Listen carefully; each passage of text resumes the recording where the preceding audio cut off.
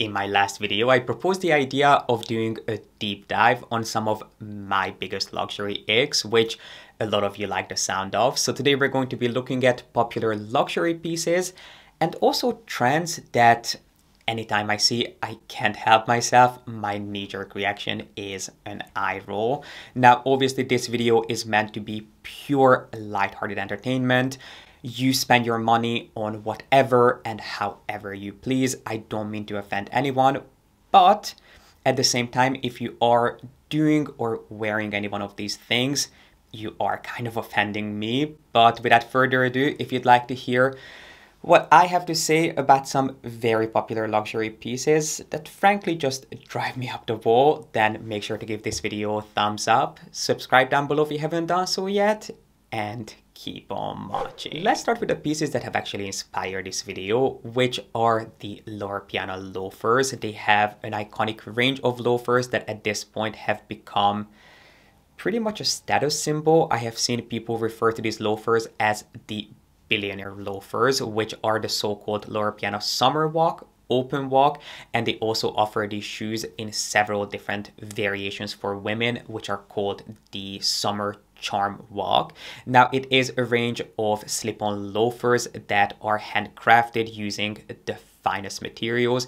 If you're not familiar with Loro Piana, I do have a deep dive on the brand, which I can make sure to link up here for you. But one thing is for sure, Loro Piana really has access to the best of the best, which, as we know now, they don't always get to through the most ethical ways, but that's a story for another day. If you want to hear my thoughts on that, let me know in the comment section. I would be happy to discuss that too. But anyway, long story short, these are a pair of loafers that are incredibly crafted. They are unbelievably lightweight. If you have ever tried these shoes, I think the first thing you notice is not only how comfortable they are, but how light they are, because they feature a really flexible featherweight rubber sole, which these shoes are, as you would expect, handcrafted, and they have become incredibly hard to get.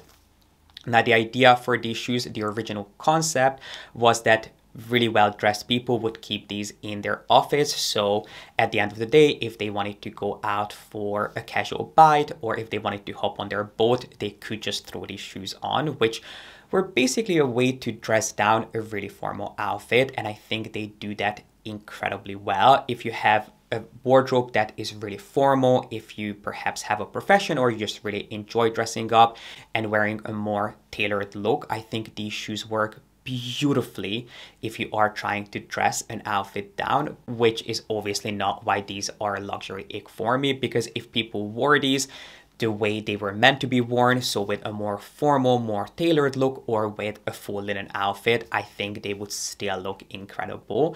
However, what I don't like about these shoes is that people have started wearing them with jeans and even tracksuits and sweatbands. And what's interesting about these shoes is that they are incredible if they are worn with a more formal look, but as soon as you try to style them with something really casual, they just become incredibly frumpy looking. And obviously, because it has become sort of a status symbol, they're kind of the new Rolex Submariner. Do you remember when everyone was trying to get the Rolex Submariner in stainless steel, and it has become sort of a stamp of approval that you have made it? These are kind of the next step. So I think you'll see a lot of people wearing these with jeans and a Rolex Submariner in stainless steel. Anyway, I digress. Because these have become so popular and so wanted, a lot of people have started wearing them, and I don't think that these shoes are universally flattering. These are not the kind of shoes that you can just throw on willy-nilly with anything without putting any effort into how you're going to put an outfit together. But it kind of goes against the concept, because the idea is that they are really easy, really comfortable, really effortless. But the trick is that you have to put effort into the outfit somewhere else. Otherwise, they will just look really out of place and really disjointed. So again, I don't think that these shoes are bad or we should write them off, or if you have these shoes, you should throw them out, because I do think that there is a time and a place for them. but they're just simply not universally flattering. They are not the kind of shoes that you should keep next to your sneakers because they will not do the exact same thing. But if you are going on a summer vacation and you're looking for a really comfortable pair of shoes that you can wear with a beautiful linen look, or maybe if you're going to a wedding or if you're going to a party on a boat, obviously look no further because these shoes are incredible. They're offered in a ton of different finishes and leathers.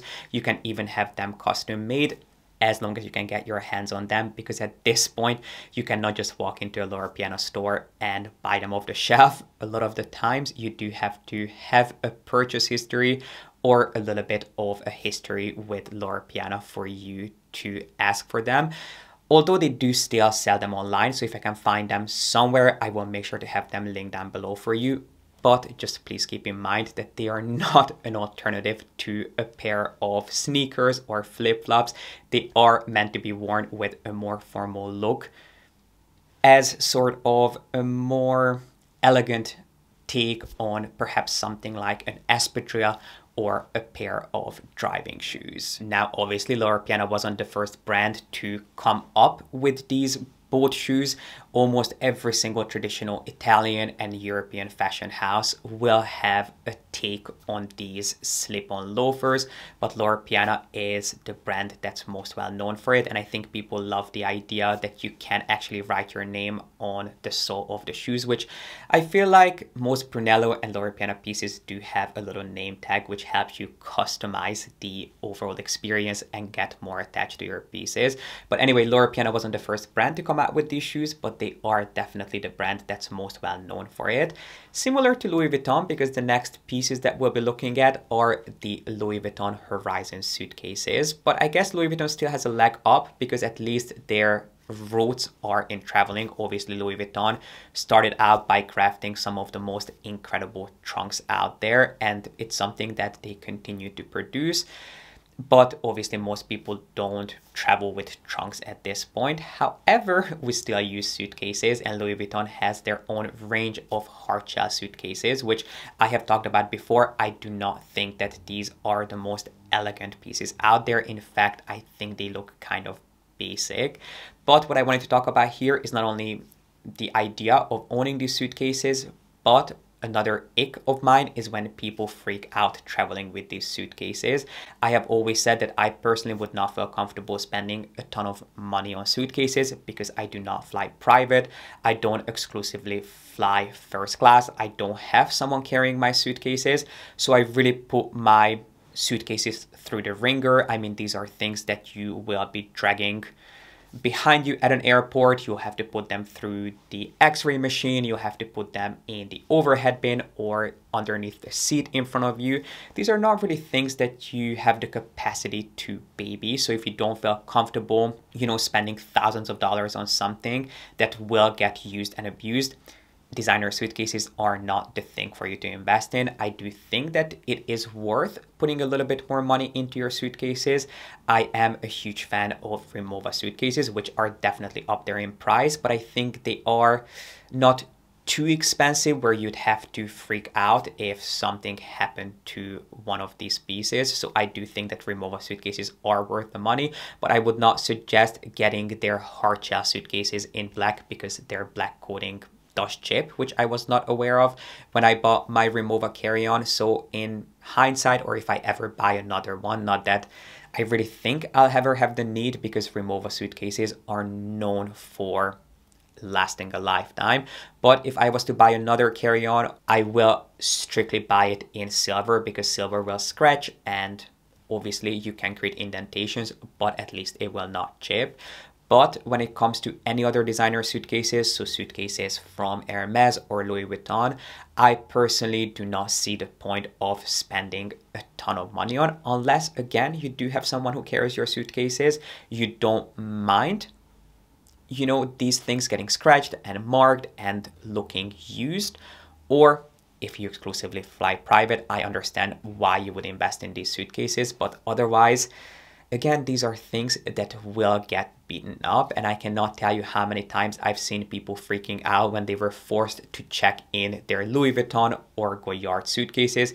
Even if you fly business or first class, sometimes they'll ask you to check in your luggage on a shorter flight if it's overbooked or if they don't have enough room. They'll ask you to either check it in or they'll take it away from you and they'll keep it in the front of the plane where all the flight attendants have their own bags and jackets. So I've seen way too many people freak out when their bags get checked in, which, trust me, I can completely understand because I do not take any one of my pieces for granted. I try to take very good care of all the things that I own. However, I do know not to spend my money on things that, you know, you just have no control over. So I would say that buying designer suitcases, especially these days, is just not a great idea. Not only because they look kind of basic at this point, but also because they could potentially bring unwanted attention to you, especially if you're traveling, you're going to a place that you don't know. If you don't have a car service waiting for you at the airport, it might not be the kind of message that you want to be sending, that you're carrying around this really, really expensive suitcase. So for me, across the board, designer suitcases are not something that I would spend the money on. And anytime I see someone carrying one of these at the airport, my heart doesn't skip a beat. I don't get impressed. Instead, I just roll my eyes. I'm so sorry, but I cannot help it. This next luxury ick, I must admit, I am guilty of too, especially when I lived in my last apartment in New York, which was a studio apartment where I did not have the space to store all my boxes. But one thing that I really personally do not like the look of is people decorating their homes with usually Hermes or Chanel or Dior boxes. I do think that these luxury boxes and shopping bags even are not meant to be used as decoration around your home. Again, this is completely personal. You do whatever you want to do with your home and your own pieces. I'm just purely expressing my interest here. It's something that I personally do not like the look of. So people using boxes and paper bags around their home as decoration, I completely understand if you want to hold on to your boxes or if you want to make your wardrobe feel like a little store and you want to keep your boxes on display there. Or maybe if you have purchased your first luxury piece, which is really sentimental, it's something that it took you a long time to save up for, or you were going back and forth on what to buy as your first luxury piece and you want to hold on to that special box or that special bag. That to me makes perfect sense. If it has a sentimental value to you. But people who will build towers in their living rooms of orange boxes, or people who will make Christmas trees out of their Hermes boxes, to me that is something that immediately makes my eyes roll. I don't know why that is, but it is just one of my biggest icks.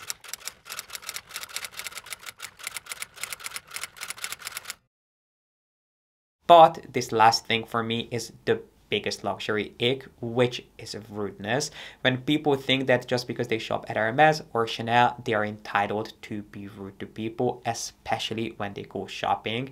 I cannot tell you how many times I've seen people being rude and just impolite to people working at luxury stores, which to me is my biggest luxury ick. Even in my personal life, if I go on a date with someone or if I meet a friend who goes on and is rude to someone who works in hospitality, so if we're sitting at a restaurant and someone is rude to a waiter, that to me is the biggest red flag. I'm not kidding. I have broken friendships over people being rude to the wait staff because to me, I just don't see the need to do that. And I understand everyone has bad days. We all go through things, but we should not project our own anger and our own bad day on someone else. That's just not the time and the place. So for me, rudeness is a huge luxury ick, and I do believe that kindness is incredibly underrated, but it goes a really long way. I know that luxury shopping can be quite frustrating these days. Luxury shopping is not what it used to be with all the lines and all the hype because of social media, but I think being kind should not be overlooked. So for me, rudeness is one of those things that to me just, if I hear or see someone being rude, that to me is an immediate not only red flag, it's kind of like those people are getting blacklisted in my mind. So please don't be rude, please be nice. And if you know someone that's rude, well, I guess that's a great time to start distancing yourself from those relationships, because I really, really don't think that those people who think that they're better than someone else purely because they shop at a certain brand or because they wear a bag that costs an arm and a leg makes them more valuable than anyone else. But that was the last luxury ick, and probably the biggest one that I had to share with you today. I would love for you to share your big luxury icks in the comment section with us. I always love reading about your thoughts and experiences. And while you're down there, make sure to give this video a thumbs up and subscribe if you haven't done so yet. I really appreciate you being here and watching.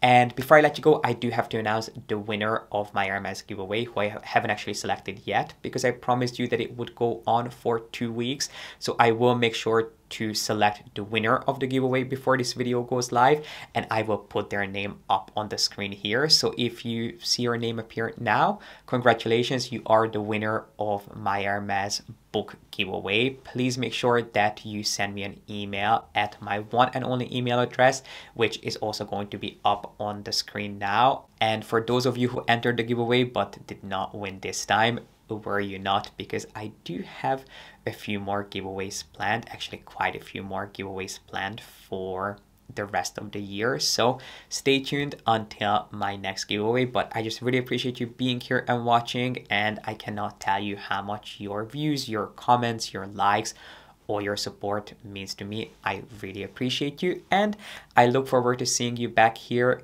with a new video really, really soon.